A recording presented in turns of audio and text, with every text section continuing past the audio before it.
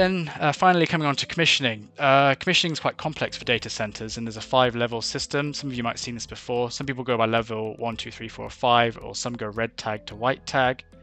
The first 2 levels are generally pretty straightforward and not too much time is put to them, but level 3 to 5 can become quite complex.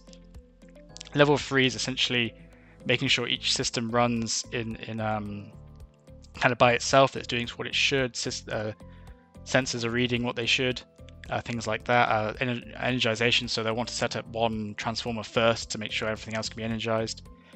Blue tag starts to become quite complex, where they do heat load testing, and this is essentially where they'll bring a load of heaters to a data floor and try and replicate the power load they'd expect from a server to see if the cooling system is handling it properly in different situations.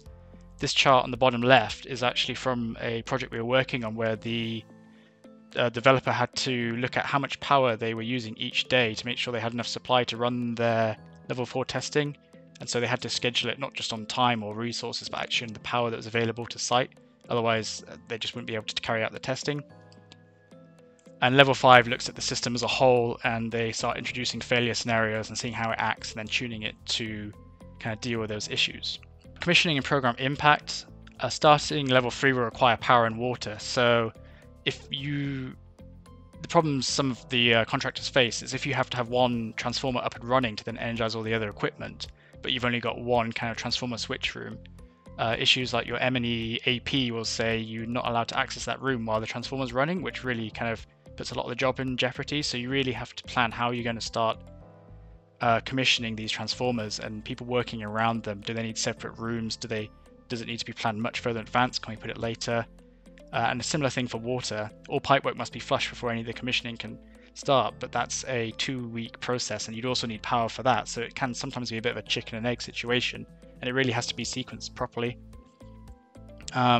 Level 4 and 5 essentially require a complete building. There's very few testing scripts that let you still do work in the building while level 4 and 5 are being carried out, which is why this is such an important part, because if you think you're rushing to finish the building, you've still got a good 4 or 5 weeks of testing before you can hand over the building.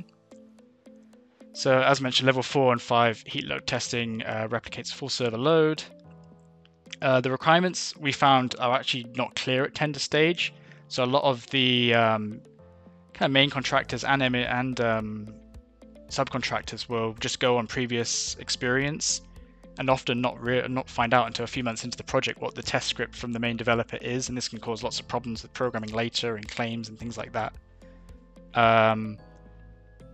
When looking at this with phasing, you'll find that level 4 phasing will typically be repeated, so they'll want to test all the new cooling systems that are installed later in the generators, but they won't want to check level 5, because level 5 typically means carrying out failure scenarios where you need to use the UPS, and if you've got tenants in there, the tenants may be reluctant for you to trial your UPS while they're actually occupying the data center and using it. So we found that quite interesting. So again, this will come up in a test script, but it's often not introduced until much later on in the process. Alright, and hopefully that was a quick kind of holistic overview of some of the services and concepts you'd like to come into a data center, and if you have any questions, I'll be happy to take them now.